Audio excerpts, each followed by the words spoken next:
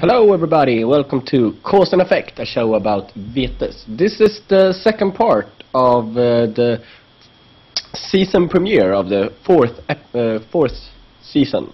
And as always, if you have missed the first part, you should go back and have a look at it, if you want to. But if you're only here for the part about the deck list, then you have gotten to the right part. So, moving on, we are going to talk about the deck list now. The winner, Randal Rudstam of Ropecon, his deck list. Maestro, Adam, should have... Yeah. So why did you choose this deck, Randal? Oh, I was thinking about several decks to play, and one of them was actually Lutz Mada vote deck that basically Michael played, but that kind of deterred me from playing it because I knew that if I would meet him, it would be disastrous for us.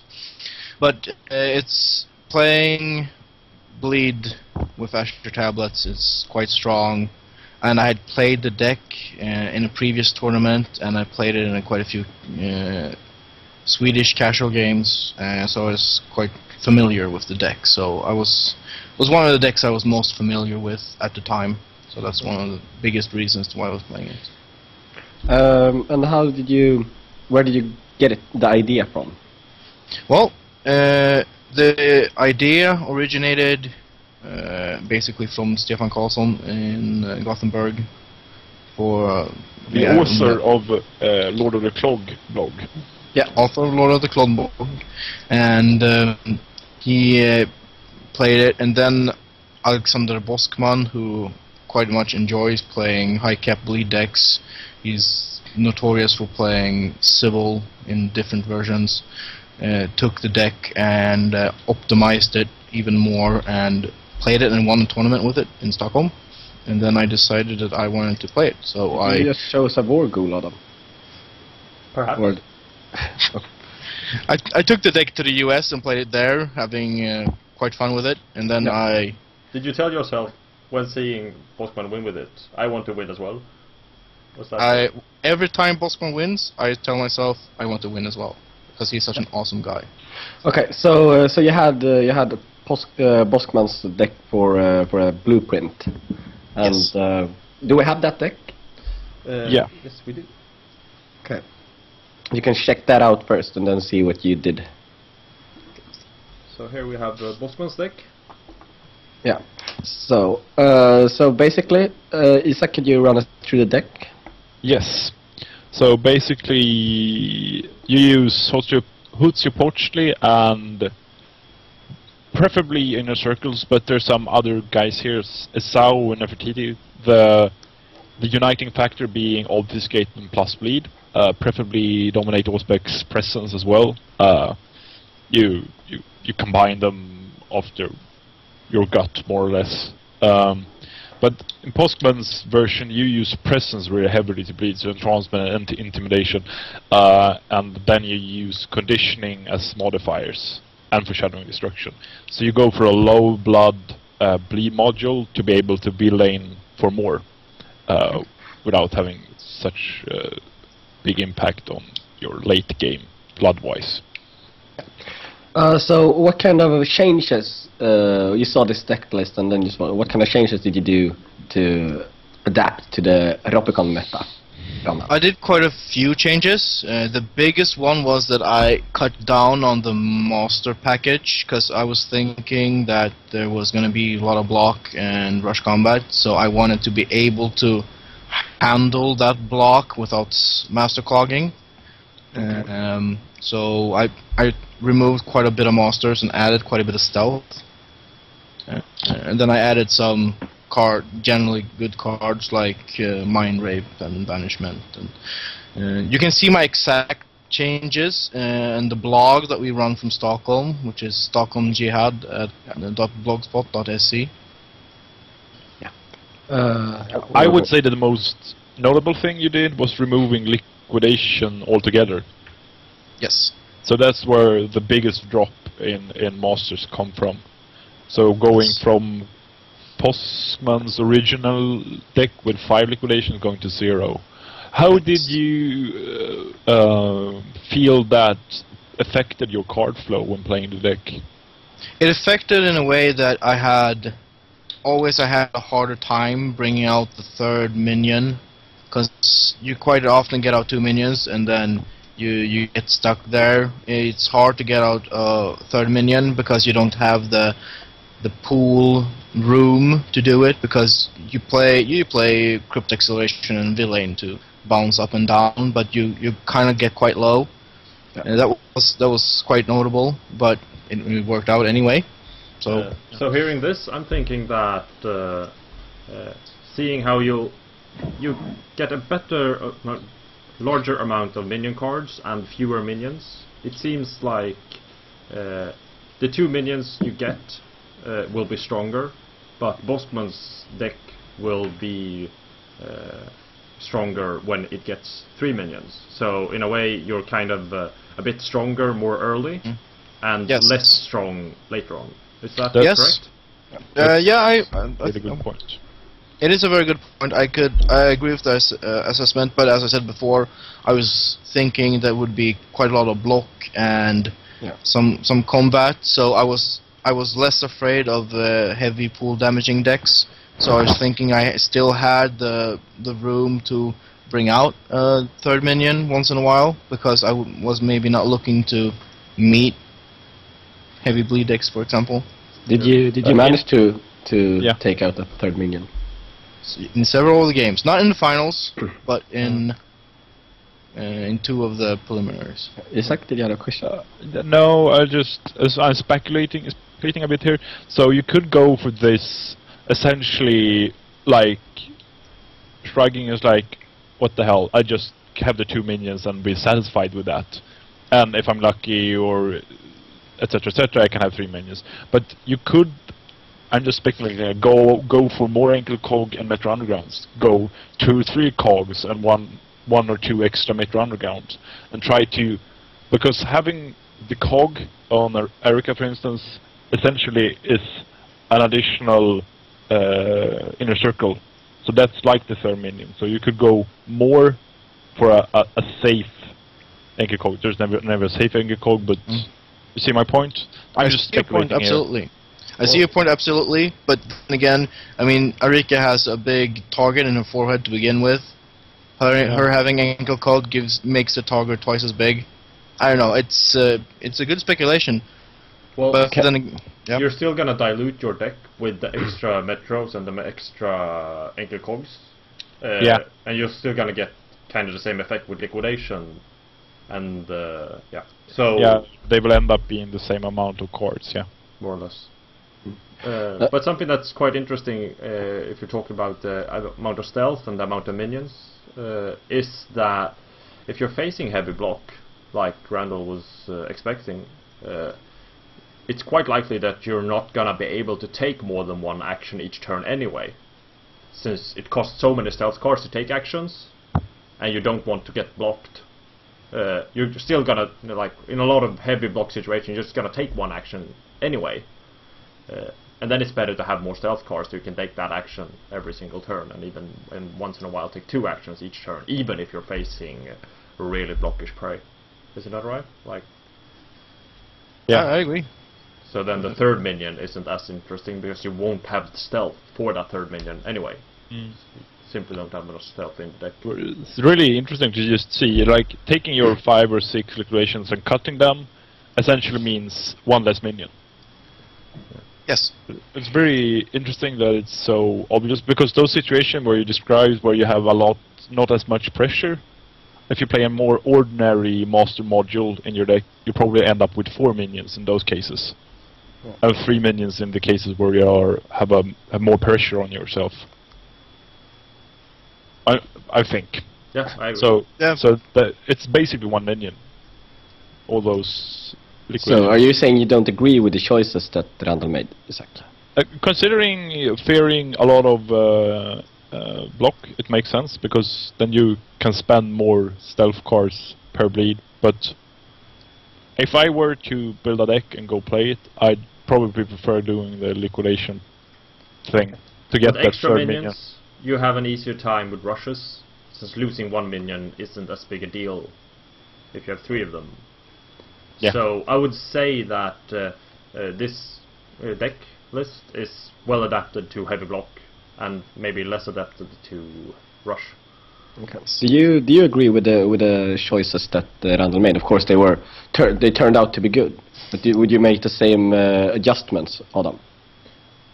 I think they're quite interesting. I like removing liquidation. I think that's quite smart, especially since Hutzi's master phase action is kind of expensive.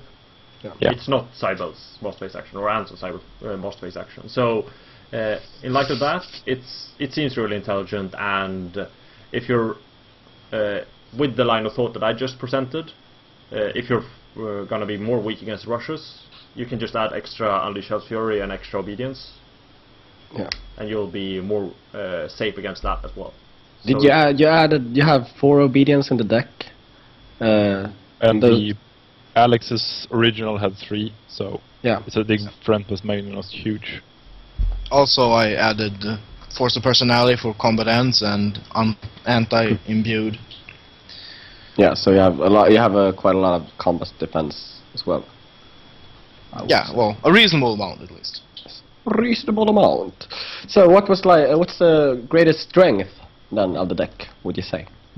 That I would say the greatest strength is that you will at least speed up the tables, because it's a big tournament, and as Isaac says, and I experienced last year, is that there's quite a few players that only play once each year, and it's quite important that somebody has to die, because you need to be able to, and then you can bleed, and I mean, if you bleed your Grand Prey or your Grand Predator or whatever, that's less pool on the table, because you don't have the time to sit around. So I wanted to play quite fast, aggressive deck. Another thing that should be mentioned about the Ropecon tournament is, we're going to touch upon the subject, but it starts at 6:30 or something like that in the evening, and there's no break at all for food and stuff. And on the convention area, there's a bar open, basically the same hours as the tournament. So as the night goes on, people get more tired and maybe more emotional because they haven't eaten for a long time, and some drink beer. So having that in the back of your head, you have to be able to act fast, oust fast, do all that in fewer amount of rounds of playing. So if you can make the games end by turn 9 or 10, then you're probably safe for time. But if you have decks that are 11 or 12, which can make it before time, but then you need a sober a sober tournament, a tournament that's well rested, a tournament that's have eaten and it's not emotional, because some people can react very wrong if you start to stress them. Like, you need to play faster, if they're a bit drunk or haven't eaten, blah blah blah. And so this also becomes a problem with the language barrier. You might come across as rude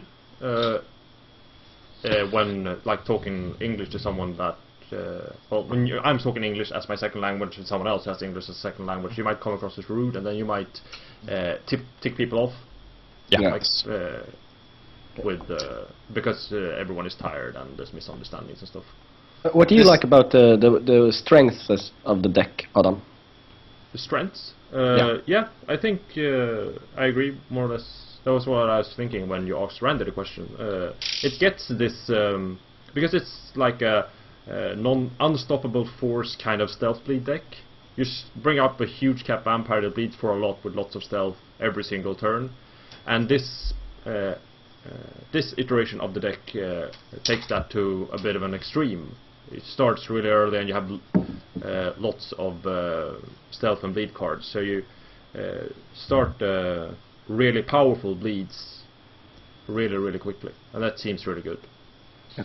Also, that's quite interesting, connecting what Randy and Isaac said, is that like Randy said, he chose this deck because he was used to it and felt comfortable with it, and that's really important when playing a tournament that's this late in the night. Yeah. Because you need to be able to make fast decisions yourself as well, and then it's really important to be comfortable with the deck so you can play fast even if you're tired. yeah. Okay. So weaknesses. Randal, did you experience any weaknesses with the deck? Well, actually, two of the 3 preliminaries, I met a lot more ally decks than I thought. Obedience doesn't work against allies. In 2 of the games, I met imbues. Of course, I have the entrancements, but against imbues, entrancements aren't that good. And I met a Wargle deck, so it was quite it was a balanced act, one can say. Yeah, but the thing you say about the ally deck, this particular iteration of the deck isn't that reliable against allies, because you only have the 2 entrancements and you have no liquidations. So if worst comes to worst, those 2 can be in the bottom half. Then you could have have to wait like 3/4 of a game to get them. Worst comes to worst. Yeah. If push comes to shove. If shit the fan. I was just going for that. Oh! Now we have a Smurf situation. So that was a weakness. I did not expect to see that much allies as I did, but it worked out quite well. Anyway, and yeah, the language was a little barrier. One of the game with Urshulgi, 3 other players that seemed to be playing once a year start speaking to each other in Finnish, and I just ignored them, because if I would have interacted with them, they would probably take more time, and that wasn't an option. Yeah. I think another flaw with this and this is only basically compared to girls, is that you don't have as much bleed defense. Yeah. And especially considering that you opted out liquidation, you only end up with the 2 bounces, and that's 4 bounces. Ah, yeah, you have the Murmur of the False Will as well. With this deck, they're kind of reliable, but you could be unlucky. Anyways, you have the 4 bounces. 4 bounces and 72 cards and no liquidations. You could, if your first few turns, you could only rely on getting 1 of them. And that's very ballsy to play that little bleed defense. So I mean, if you get your first predator is Chaosido Stealth Bleed, you would get kind of effed in the A. Yes, but you would be that anyway, in most cases. Yeah, a lot. It's a calculated risk, and that makes me kind of like it, because it paid off. Yeah. If Randal's been to this tournament before and he chooses to play or change the deck to make it good against low bleed meta, and it pays off, that's like a really good choice in my opinion. It's intelligent metagaming, and it, like in this situation, it obviously paid off as well. Yeah. So as long as you know what you're doing, I think that's kind of optimizing is great. Okay, someone say something. I'm going to sneeze. Yeah. What I was thinking about is that this is maybe the easy way to just there's 4 bounces and that's not a lot. But considering you have 2 Eyes of Argus and Obedience, that is tap bleed defense. When people bleed with tap and a lot of... This is correct. For 6 with no stealth, you can use Obedience to defend against that. And you should not... 1 Mind Rape and 1 Banishment that you can use backwards to stall a minion for a turn, or best case scenario, you borrow that guy for 1 little bleed for 6. Yes. So, but also don't forget, Unleash Hell's Fury is also bleed defense. Yeah. And Ice of Argus. Maybe Ice already said that, but that's in check as well. Yeah. So, how would you say, how key was, wait a minute, what's it called? Brain fart. Action modifier. Is it Murmur? Or Enkel Cog in your gaming? It was very key in the finals. It was less key in the preliminaries. So you wouldn't considering double it up? Yes, of course. I mean, it's not a bad choice to do. It's not a bad choice to double up Enkel Cog, playing maybe another Metro Underground. The thing is that you don't play natural multi-act. Yeah. So the combo needs to be those 2 cards. And it's harder to make it work as well if you don't play liquidation. You have less options with your library and which cards you get in your deck. Okay, so are there any other key elements of the deck that you thought worked good for your favor? Well, naturally, I gaining to pull for Shogi, because in Alexander's original, he didn't play Urshogi, he played 2 Etrius instead. Etrius is an inner circle with another plus bleed and more Auspex, but diversifying the crypt, I enjoy in diversifying crypts. It's very nice to do. What do you feel about the crypt, Isak? I kind of agree with the crypt. Maybe I'd choose to remove Esau and possibly Nefertiti. At least Esau, because that's another guy without votes. I don't know, Nefertiti, does she get votes? Anyways, I put on myself as like only have Hutsu Poetry without the votes. I'd go that way. And that means having Etrius, Ariki, Alejandro and Ushugli as the star guys. And it depends on how much you go for presence or how much you go for dominate. Sutik could be an option. I think what you're actually choosing between is presence and Auspex, isn't it? With this crypt. And Yes. I'd say Might that be true, yeah. presence is better, stronger than Auspex. Since Auspex is just like 2 Eyes of Argus, and that's nice, but I think you can manage without that. But the presence gives you some really nice options. Randy here chose to include force personality, which is a personal touch, but entrancement is always good, and intimidation is a really good card as well. So I prefer the presence vampire over the Auspex vampires in this script, actually. Yeah. And that, I mean, another big thing is also if you choose to play Govern over Intimidation, because if you play Govern over Intimidation, ESO and Nefertiti are basically the vampires you can play Superior Govern, and Hutslup the vampires you can play Superior Govern at. So, I mean, it's an alteration. I don't know.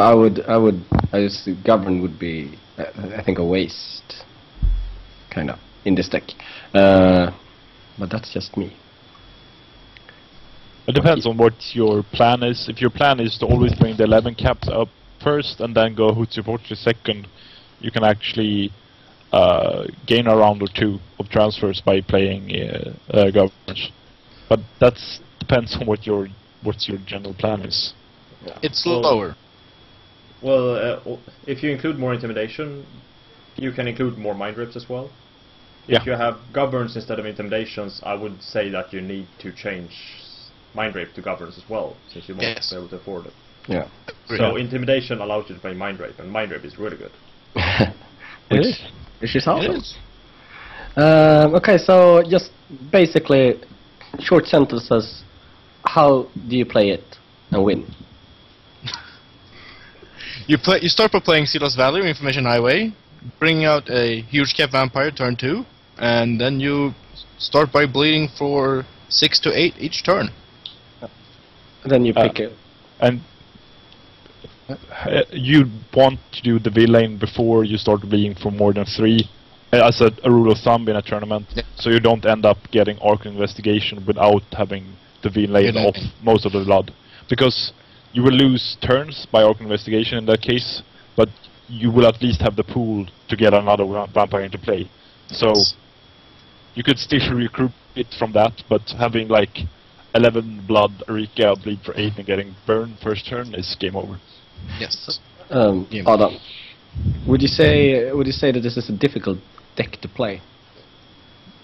Given let's see, given right opposition, it's not that hard, since you don't need to adapt your play. But if you face and you get into situations where you need to make difficult choices, it's really hard to make the right choices, I think. It's like the one Mind Rape, the one Banishment, you have one Unleash Hell's Fury, which is like a rush for defense, and Jake. And as Randy, Jake is also good. And as Randy said, normally you'll have to get by on 1 round of Asher Tablets. And that's kind of limited resources. You're not allowed to make much mistakes, and there are some things that are really hard to deal with, most notably heavy bleed. So if you get into a situation where you need to make these tough choices, it's like the really little things that make you win. You need to think of so many different things to make the right choice with like the one Azure Tablets round or the one Mind Rape. Yeah. So to like play this passively, you don't need to be really skilled, but you can increase the skill level or the skill cap on this deck a lot by trying to deal with the superficially impossible situations, but that you actually have some tools for dealing with. Yeah, so I think that's a good point also for knowing the deck, because it's kind of straightforward, but you have so many choices if you really think about it. And if you know the deck, you have been in a lot of situations where you can, yeah, I have this card, it might work, but it's kind of a long shot, and you can have that like in the back of your head when you come to a tournament. That's great. If you Also, want to, if you want to play, also, sorry, Isaac. go ahead. No, I'll ahead. just fast comment. Also, don't ever count yourself out, because you can. I mean, having one minion still can give you a game win. Isaac? One thing that at first glance maybe doesn't seem like that big of a thing, but is if you have played the liquidation version, and as we haven't talked about yet, but now I'm going to drop it, there's no Reigns of Power, there's no Ancient Influence, there's no Political Stranglehold, so there's a very few of the big cap pool game cards in the deck. So I think you will have less recruiting power than you usually have in these kinds of decks. In that case, it's even more straightforward than these decks usually are when you are straightforwarding. But with these additional cards that I dropped now, you get some more options. Having you have the ability to take build-up turns, playing Reigns of Power, Political Stranglehold, Ancient Influence. Reigns of Power more often is heavy pool damage card than it's a build-up card, but it depends on the capacity of your Predators Vampires, for obvious reasons. Yeah, okay. So, what kind of... do we have any last summarizing of this deck, anyone? Well, it's kind of hard to play, but it's really a good way of learning about playing high cap cards, high cap vampires, because high cap vampires, it's kind of unique. You need to deal with situations in a really specific and kind of weird way compared to a mid cap or a more reaction based kind of deck. Or so it's really interesting to play this kind of deck, and it's not as straightforward as you might think just looking at the deck list.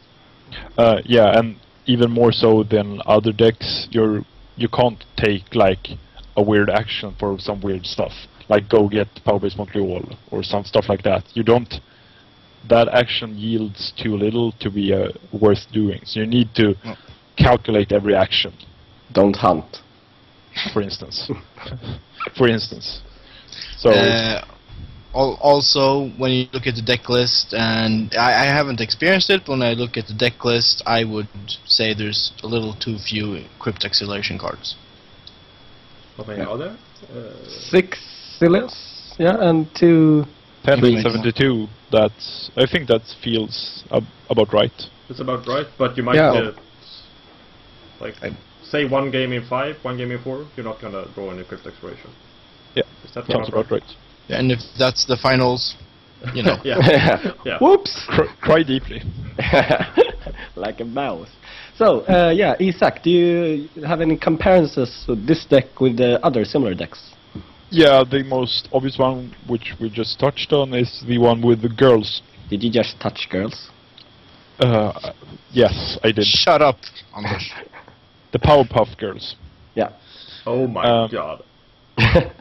And that deck, the biggest difference is that, to keep it like one sentence, difference is that you, in girls, get a worse crypt, but a better library.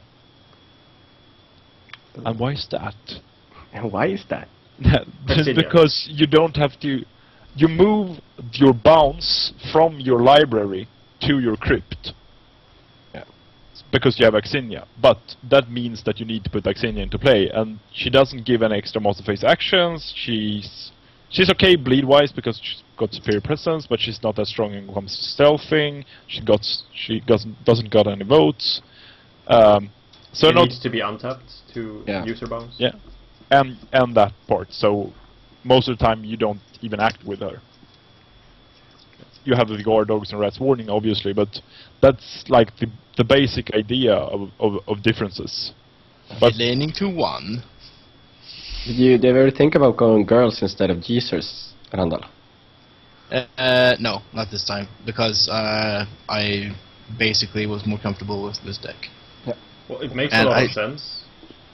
Go ahead. No, I was just about to say, and with girls, I cannot play Mind Rape Conditioning. So the girls deck has cheaper most phase actions, and it has the liquidations, and it has 4 bounce, but it doesn't have dominate. So it's kind of even more extremely aligned towards getting more minions, but the minions will be worse. Then, as we talked about earlier in this part, how the Jesus Randal played is really optimized for like a low pull damage meta, and just bleeding for lots. So, with that reasoning, the girls deck would have been a really bad choice. Do you have any others? Not really bad. No, not worse. Okay, it's still gonna be a good choice. Yeah, but a worse choice. So Adam, do you have any other decks that you would like to do a comparison with? It has a spiritual predecessor in Council of Power Bleed. Council of Power Bleed, which is like the same crypt, but it predates Azure Tablets, and without Azure Tablets you're not going to play Liquidation. It's just like a minion tap Power Bleed kind of deck. That was like played in 2003 or something. I don't know. It predates my Beatus career at least. But it has spiritual predecessor there. But I think it's just plain worse. Right now, Azure Tablets is a really good card. You're gonna play with it, and the name we have for it is Jesus will find your blind spot. So it has a spiritual predecessor in the deck, but it's not as good in my opinion. Okay. Yeah, some people I've heard compare geezers with Council of Doom, but I think that comparisons is wrong actually, because that's a very defensive deck. Basically, it's the same crit, but you have Moise Shrek doing defensive stuff with her blood, and you rely on some pair shifting, I think. And you don't play defensively at all with this deck. You bring up guy bleeds, bring up new guy bleeds, and you just do that.